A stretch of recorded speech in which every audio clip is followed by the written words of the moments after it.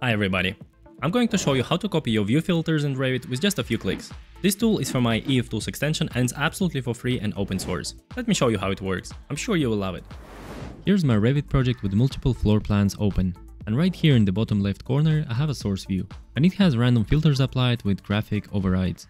There are filters A, B, C and so on. Right here on the top I have 3 regular views, view A, B and C. And here on the bottom I have 2 views with the same view template applied to them. It's called ViewTemplate DE. So the goal is to copy these filters with graphic settings to all these views and view templates. Let's go to EF Tools tab.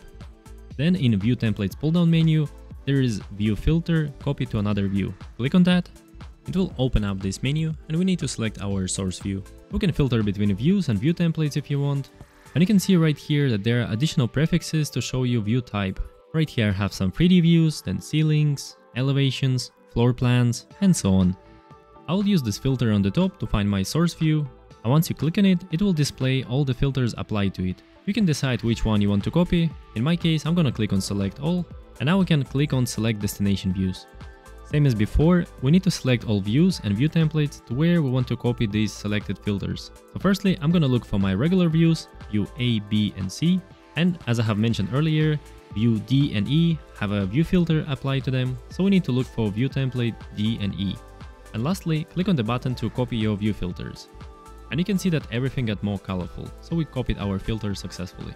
Also, I have a bonus for you. Let's say we want to create a legend for our view filters. To do that, let's go again to EF Tools, in View Filters pull down menu, there is another tool, View Filters, Create Legend. So firstly, look for a source view or source view template that has some filters applied to it. Then there are some optional settings if you want to change how it looks. I will just keep it default and click on Create Legends. And it will create a legend with a good overview of your filters. I will delete everything that I don't need except for the surface graphics and filter name. And there you have it. We have copied view filters and created view filter legends in just a few clicks thanks to EF Tools. Thank you for watching. If EF Tools is saving you time in your daily work, consider supporting it like my current supporters, which you can see right here. And don't forget to like this video. My name is Eric Fritz, I'll see you in the next video.